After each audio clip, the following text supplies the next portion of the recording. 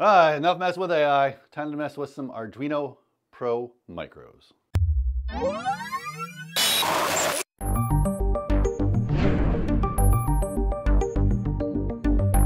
Welcome everybody back to the channel. Today we're building more stuff with a 3D printer. Maybe in the future we're gonna have some footage of 3D printing stuff, but we need a better camera for the 3D printer. But until then, we do have all the parts in front of us, and we're gonna be building a Stream Deck. Now, Stream Decks are somewhat expensive. There are cheaper varieties of Stream Decks out there, but I would say the cheapest variety you can find is one you can build yourself. And we're gonna be using a little Pro Micro today. And these little tiny boards are around $9 on AliExpress or Amazon or wherever you can find them. And then we have some switches, which I have some from multiple keyboard builds I've done. I have plenty of switches sitting around, and we have 3D printed keycaps. So, and that's really all it takes. And we did a little painting to the housing, not too much, not too fancy. The bottom looks like crap because I didn't paint the bottom. Okay, now to actually get this assembled, it's going to need a few things. Obviously we have our switches, we have our plate, we have the housing, we have the Pro Micro and the USB cord, and obviously our switches. So one of the first things we're going to have to do, get the switches into the housing, and then do some basic watering. Do some basic oh my God. Why do I keep saying watering? Okay, so we can get right into assembly, and it's not that complicated. This is super easy for just about anybody to do. And even the program is gonna be fairly easy because we already have a set script that someone else already wrote that we can just drop into this little Pro Micro to get it to run. But we do have to get the switches onto the plate and then do some basic wiring to get it soldered up and ready to go for the Pro Micro. It isn't too hard. We have to hook a ground wire to every single one, then individual pin we have to send over to the micro. And then after that, we'll put it together and plug it in, flash the new software, and see if it works.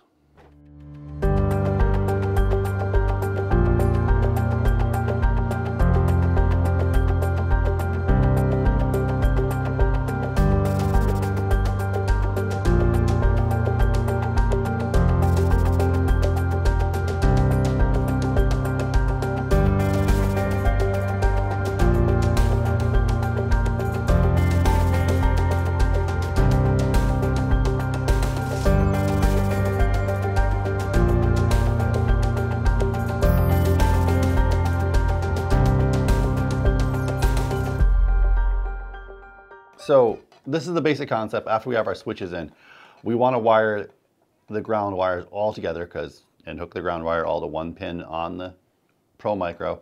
But the easiest way to do that is we're going to do in a little zigzag motion across the whole board, going down one row, back up one row, and down the other. And yes, before anybody makes the comments, I know there is a slightly easier way, but I do not have diodes right now where you could turn this into rows and columns. And we're also not using the QMK software. We're going to be using Arduino software. So the code I have doesn't exactly work with the rows and columns idea. But in a future video, we will be doing that and showing that off. We do have plans to do that.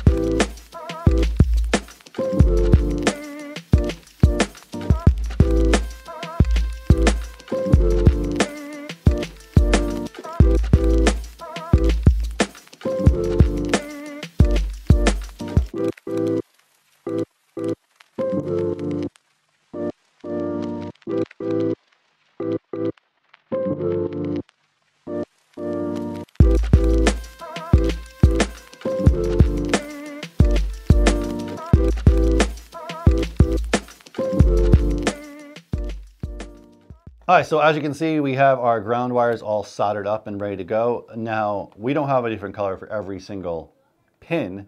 We don't have 12 different colors, I should say. But we are going to do one color per row. So the first row, so 1 through 4 is going to be red, 5 through 8 will be yellow, and then 9 through 12 will be green. So let's get these wired up, and then I'll explain to you how we're actually going to wire this to this little thing.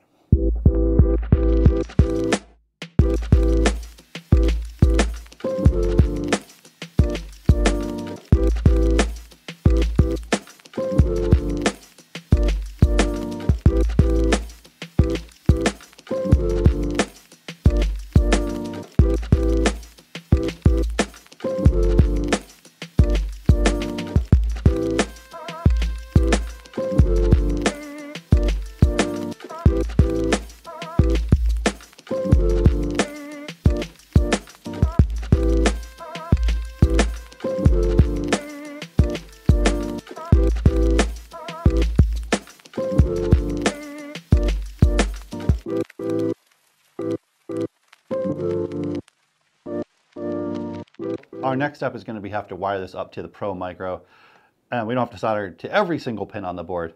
We got to start with the ground one and work our way around off to the other side to get every single row attached. And we're just going to start with green and just work our way down from red, then yellow, then to red, and then we all put it in, and then we can actually add it to the housing, plug it in, flash some code, and hope it works.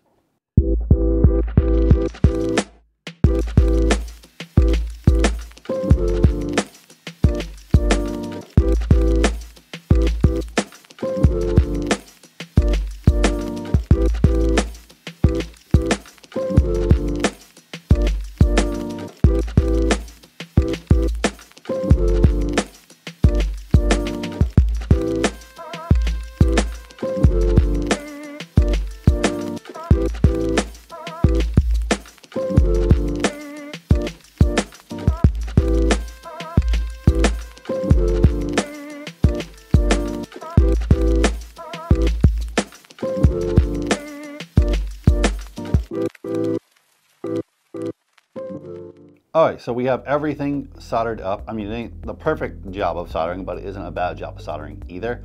Granted, I'm doing this in like a rush a little bit because we're filming a video, but yeah, as you can see, it's all ready to go. We just got to put this in the housing.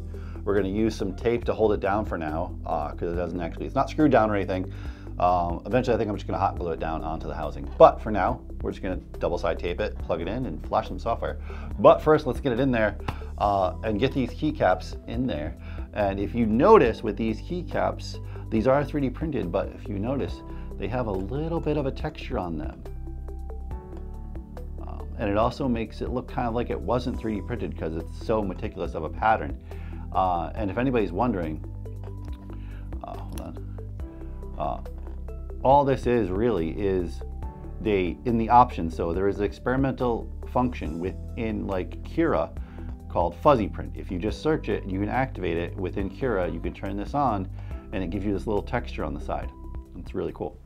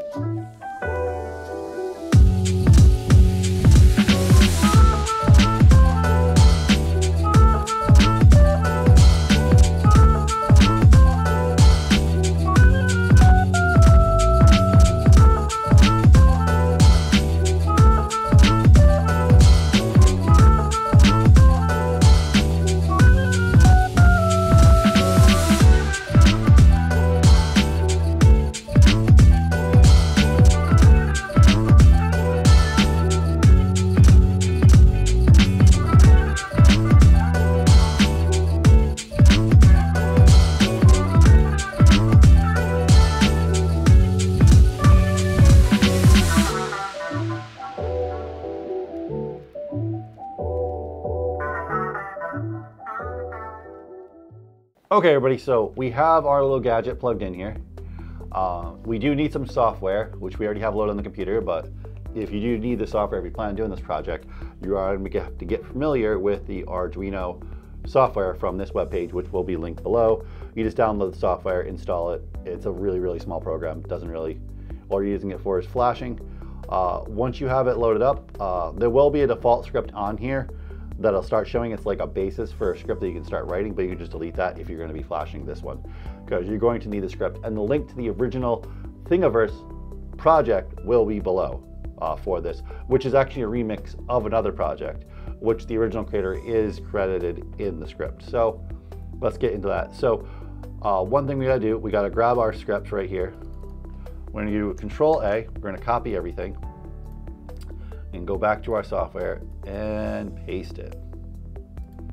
And now that we have everything on there, and make sure everything is there, nothing's screwed up, everything's defined correctly, things are checked off properly, all that fun stuff, we want to make sure our board is being seen. So obviously go to your boards, go to Arduino, make sure for this one, this is the Leonardo. We're going to choose, and then also we want to make sure the port, yep, COM4, that your port is being recognized as well before we flash. So, and if that's all checked off and ready to go, we can upload. So let's see what happens and hope for the best.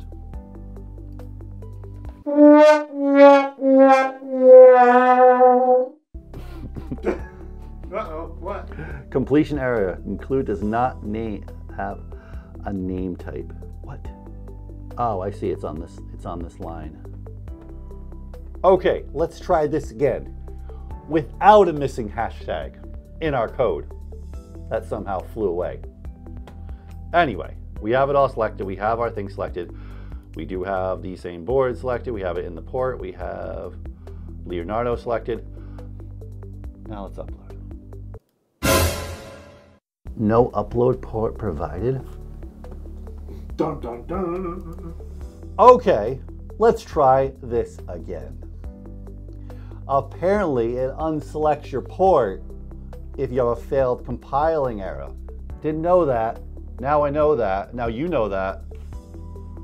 So to reiterate, triple check. Make sure your port is selected. Make sure your board is selected.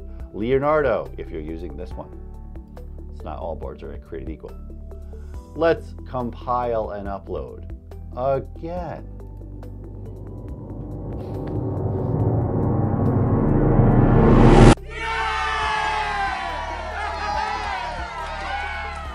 Okay, I think it is all done, everybody. No errors, nothing blew up, nothing caught fire. At this point, I expected the camera to catch fire because I compiled the code wrong. So let's get into it. So before we move any further, we do have everything flashed to this. We're not sure if it works yet, but I want to explain what we actually did. So your regular keyboard right here has F keys, goes to F12. But a lot of people don't know it goes higher than that. You just don't have any keys to use it. It goes higher than 12, which is what we did. We went past F12 and we used every F key past F12 for each one of these switches. So we're going to start at F13 and just move your way up, which is really useful because you don't have to use any of the hotkeys that are already assigned to your keyboard, and now it's its own Stream Deck that works independently from your keyboard, even though it's using the same keys. Because a lot of people don't realize if you actually assign that the same F key, it's going to do the same thing on both. You can't just create two different hotkeys on two different devices and expect different results. So let's test it and see if it works. So to do that, let's go into OBS. Okay, so if we go to settings, let's go to hotkeys. So after we select it, so let's do that. Let's hit the white key. And we have, that white key is now assigned to F16. And say we want to stop stream. So we're gonna have the key right below it. Stop stream. Pretty easy enough. Same thing with recording. Say if recording, we can do the ones right next to it. We can just do start recording, stop recording. Now, if we hit apply, hit OK, and if I want to, hey, start a stream, I can just hit start recording. We're recording. And then to stop it, it's now stopped. We now have a Stream Deck we built ourselves for a very fraction of the price. Granted, I have a 3D printer. It's only an Ender 3. It's one of the cheapest 3D printers out there. I've made tons of upgrades to it. So it's beyond an Ender 3 at this point, but it's still an Ender 3. And I have a lot of the switches and stuff hanging around, but that's for us hobbyists out there. We have these parts lying around. We can build these things.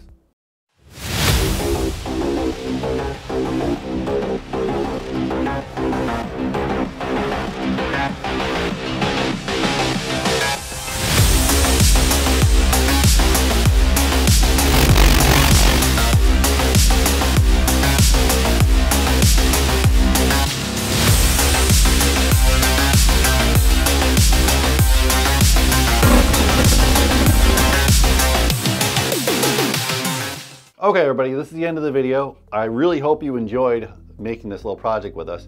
It turned out way better than I thought it was going to be, and I like the color scheme a lot better than I thought as well, even though I kind of did the color scheme on the fly. And it worked out really great. And the keycaps printed amazing. I was really glad to actually discover this whole ability in Kira to give textures to things. And you'll see that more in the future. So if you want to do this build, it's really, really simple. I'm going to leave a link to Thingiverse where it originally came from. And this project actually is a remix of another Stream Deck that's actually a little smaller. So you can do that one if you want to too. And that guy did a whole post on his website about it. But it's really cool. It's really easy to do. And like I said, you can get these little Arduino boards for around $7 to $9 on Amazon. And granted, these are USB micro.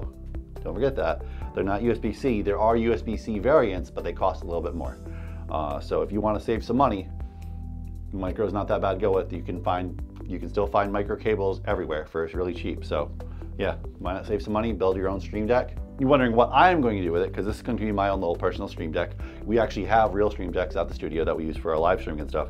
This is going to be on my desk for like launching like DaVinci, Photoshop, all our creative apps. If I ever start streaming again, this is going to obviously be controlling OBS and stuff. But for now, it's going to be like little hotkeys, loading LUTs up and stuff like that within the creative apps I use. It'll just make it a little easier for me instead of hitting like the two hotkeys on the keyboard. It'll move things along a little faster. So that's just one aspect you can use it for. But let us know in the comments what you're going to use this for if you do build it. And if you do build it, let us know below, because we'd love to hear from you, and any feedback you want to give, whether we did it wrong, right, indifferent, doesn't matter. We want to hear from you. So you guys know, we do have a Patreon. That link is always below in the description. Right now, it's super basic. You get $3 and you become an agent of tech. You're not going to get anything out of it. Eventually, we are going to open up Discord to the public as we get things sorted out so people can join. And there's going to be a number of different channels you can go into and talk about different things. But that's in the future. It's not right now. We got to get the other things sorted out. And obviously going forward, there are going to be newer tiers and more things that are going to come with that. We are going to have exclusive content and all those things that'll come eventually. But we have to get to that point. We're only just now reaching around 2,500 subscribers, which is huge for us. Thank you guys for all subscribing. You guys are amazing. It's been a long road getting here. So remember, let us know in the comments, hit subscribe, hit that bell, and we'll see you on the next video. Thanks for watching.